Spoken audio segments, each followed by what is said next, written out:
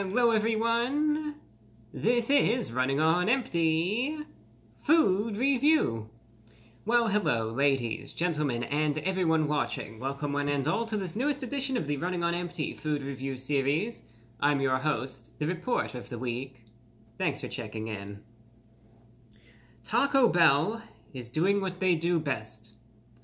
And what does Taco Bell do best? They release new items. Good or bad, they are always extremely consistent when it comes down to these new releases, and Taco Bell, well, they continue doing just that. Today's review is for a new burrito released from Taco Bell. You will never guess. You'll never guess what is on this burrito.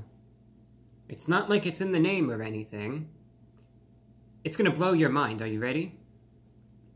What if I told you that Taco Bell has these magical things that are these often three-dimensional rectangular strips composed of potato meat?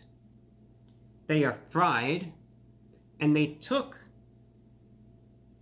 these objects and wrapped them in a tortilla with other ingredients. I can't even begin to imagine such a concept.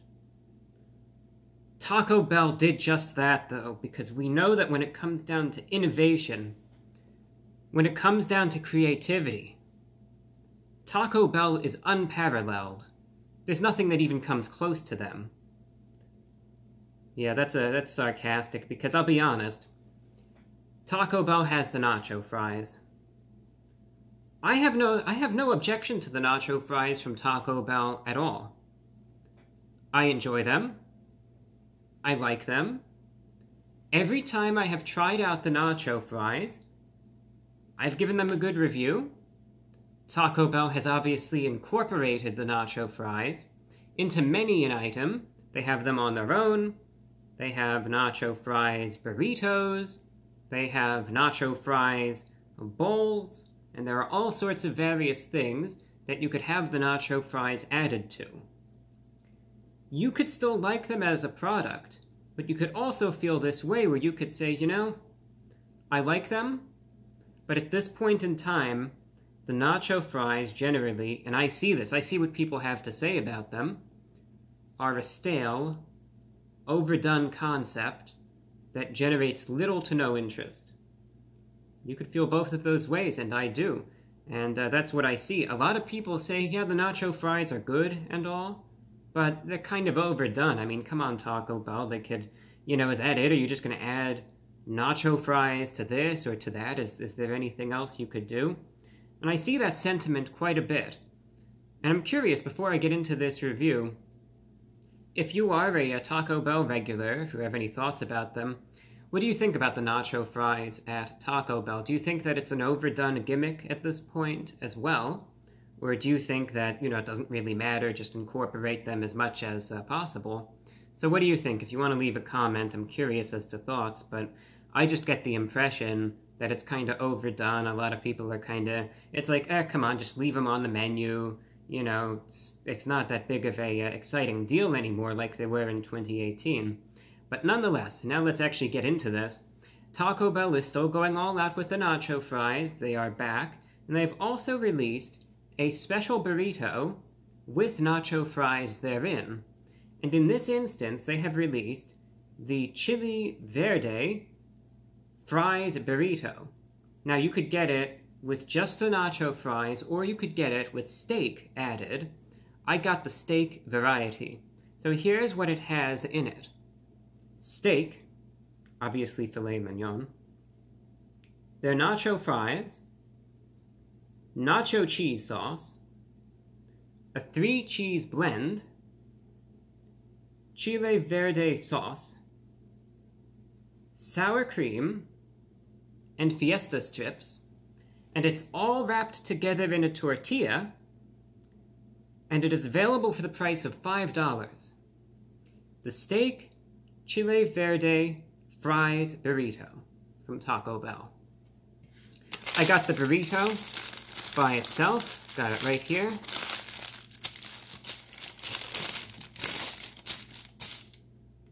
This is interesting, actually. I don't know if this was necessarily intentional, but I will say it's actually kind of a bit of a relief, because this kind of proves that at least I got the right item, so that's good. You see right there? See the green? You might say, what is that? Right? What is that green stuff? Is that algae? What is that? Is that trees? Money? That, I believe, is the Chile Verde Sauce, the namesake of this burrito. Yeah, I know it could be kind of silly, but this is what it looks like, though. It's like a standard burrito, but it actually, again, I don't think that was intentional, but it's just nice to actually see the sauce on the outside, because I'll give a little bit of an example. I know the lighting is kind of bleached out right there. There's a better look at it. And there's the other end. Has its structural integrity. But around New Year, they released a burrito called the Salsa Verde Burrito. And I tried it out, and it was such a disappointment because there was no sauce in there, or there was very little. So actually seeing the sauce on the outside verifiably is a good sign. What I'm going to do right now, because I think I was able to describe it sufficiently, you know what's on it, you know the price. Again, it incorporates the steak, the fries, various sauces, cheese, and then it again has the special Chile Verde sauce. I am going to cut this in half. You'll be able to get an adequate cross-section, and then after that, I will eat it, and I'll let you know what it tastes like. So what I'm going to do right now, I'm going to pause the camera, dismember it, and then you will see this now in 2 pieces in just a moment. The operation was a success, and now you could see for yourself the cross-section. You could see the fries right in there. I'm not seeing a ton of steak, but I do see a little steak piece on that side. The Fiesta Strips, some of the green sauce right there. So you could see it. Good cross-section. Looks like a very diverse variety of ingredients. I shall try it out now, and I'll let you know how it is. Alright, let's see. The steak Chile Verde Fries Burrito from Taco Bell going in.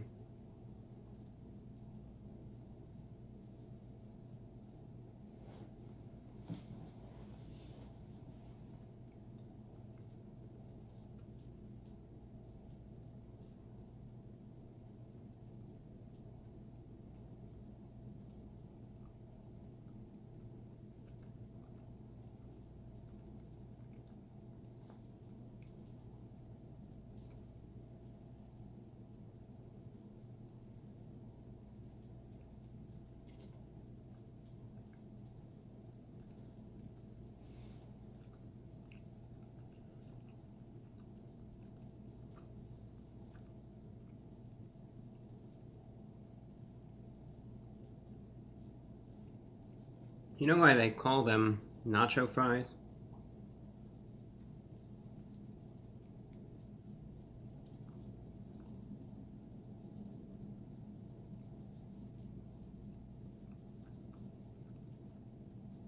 Because they're nacho fries.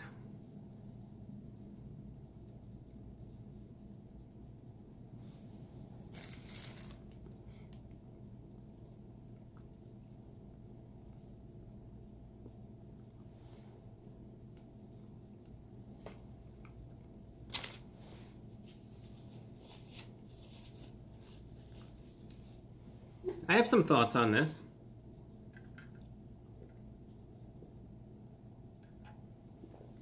Before I get into the assessment, which I don't think will be too long, I'm actually going to rip this piece of tortilla off, and you see how it is now thoroughly coated in the sauce right there. I'm going to try this by itself.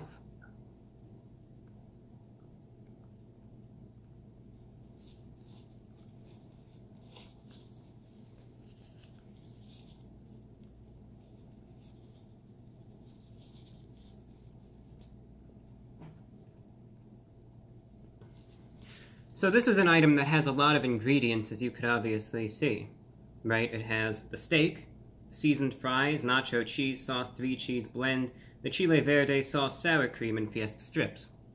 And a lot of the time with Taco Bell items, they fall into one of two categories when it comes down to all of these ingredients wrapped up into one burrito. You get one of two outcomes, generally speaking. A lot of the time, all the ingredients either blend together perfectly, and it is just the perfect combination. Everything complements each other. You could sometimes make out the individual notes, but it all pairs very nicely. A lot of the time you either get that. Alright, another third outcome, I could say, because this just came to mind. The ingredients are completely discordant, and it's absolutely dreadful. That's a possibility too. But then the other principal outcome is that some of the ingredients are very potent, they most definitely stand out. Then some of the ingredients are so muted, it's like, why is this even there? I can't even taste it, and it essentially seems pointless. This burrito is the latter. It's not bad, I'll tell you that. This is one of those items that isn't bad. Is it necessarily what I was expecting? I couldn't really say. Couldn't say that it was, by that I mean. And I'll tell you why I specifically wanted to try the Chile Verde sauce. I could taste some of the notes of it in the burrito itself as I was consuming it. It seems very promising. This is one of those items that I see the potential in. I see what it could be. And when I saw the sauce independently, I wanted to try it solely by itself so I could fully understand whether or not that potential that I think I detected could actually be there, and if it could be attained. The answer to that is yes. So here's the problem. Like I said, it's not bad. It's just not what I was really expecting, and I could easily see this being a whole lot better. And I think there's something that you, as a customer, can do about it that could actually improve this. So, first and foremost, the ingredients, as we often know with Taco Bell, are disproportionate. I bite into this, and you can even see right here in the cross-section yourself, what do you see the most of, right? What do you see the majority of this being? How much steak do you see? I see 2 pieces of it. A tiny piece right there, and the tiny piece right there. Look at all the fries. I count 1, 2, 3, 4, 5, 6, 7, 8 or 9 fries. You see those Fiesta Strips, it's loaded with cheese as well. But as far as the steak itself goes, there's such a tiny portion of it. So, despite paying a premium for steak, you're barely seeing any, you're barely tasting any. I will tell you this right now, the steak is only discernible upon visual confirmation. When I look at it, I see it. Can I taste it? Can I detect it? Can I discern it? No, I cannot. So, that's the first issue. Steak Chile Verde Fries Burrito. There's steak. Can I taste any? No, I can't. That's a portion problem. No, your Taco Bell may do a better job. Likewise, it is just loaded with the fries, which again, they're totally fine. There's not really a big problem there. Obviously, you would expect there to be fries, but I would hope that there would be a better pairing, a better balance between the fries and the steak. So that's just another thing. It gets a little bit dry, actually. For some reason, I noticed that the potato itself has a bit of a dry characteristic. It was extremely salty, and I think that might have to do with some of the cheese, as well as the fries. They might be really seasoned. So as I'm biting into this, what do I principally taste? I taste the potato from the fries, I taste a bit of a dryness to it, and it's really, really salty. Now, none of this is to excess, and when I say really salty, I know that might sound unbearable, but it's just right at the threshold where it's still doable. So, I taste all this saltiness. And a little bit of cheese, not a ton. The sour cream is missing in action. The Fiesta Strips are kind of just there. The steak is kind of just there. Sure, it still tastes all right. And then we get to the Chile Verde sauce. The saving grace of this item. It has a very nice, pleasant, little bit, not quite of a tang. It just has this like unique almost sharpness to it, for lack of a better word. It has a flavor unique to itself. It provides much needed moisture to this burrito, and it provides what I would describe as a very flavorful spiciness to it as well. And that cuts through all of that saltiness, all of that dryness that it may otherwise have, just, you know, the blend of just the cheese as well. And then you could taste that sharp, pleasantly spicy note from the Chile Verde sauce. Now here's the problem. This is what I mean about the potential. This sauce is the saving grace of this item. If it weren't for that sauce, I would say it's bland, it's too salty, there's not enough steak, and it's not a good item. So this sauce is one of those things, one of those components that makes what would otherwise be a mediocre item into something leagues better. That's the potential, and I see that being somewhat realized. But there is not enough sauce to fully take this item up to the next level that it could be at. So when I see the sauce, mostly on the exterior, which is why, again, I specifically tasted it, because I wanted to make sure, alright, I just want to make sure, you know, that I'm thinking what I'm thinking justifiably, and indeed I am. But it's otherwise, on the inside, in tiny little pockets, you know? It's like you really can't see a ton of green here. Maybe like underneath where my thumb is, and maybe on this side too at the top, but that's about it. So, here's my recommendation. This item can be quite good, but it needs more of the Chile Verde sauce, because that sauce is pretty darn good, I will tell you that. It adds a lot to it flavor-wise. It's got a lot of potential to it. It tastes good. I like it. It's a good sauce. This burrito needs more of that sauce. So if you order this, see if there is a way that you could order this with extra Chile Verde sauce thereon. If you do, I can see this item being quite good. In my case, this isn't a disgusting item. It's not one of those items that, it's so gross or anything like that. It's not like I'm, you know, just spitting it out, you know, on the floor and then leaving the discarded remnants of it on the floor to serve as a warning to other Taco Bell items or anything like that.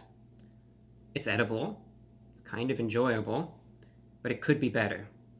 And there's such an easy way to make it better, and that's always a bit frustrating when you see that. You see the potential, but you see that it's not fully realized.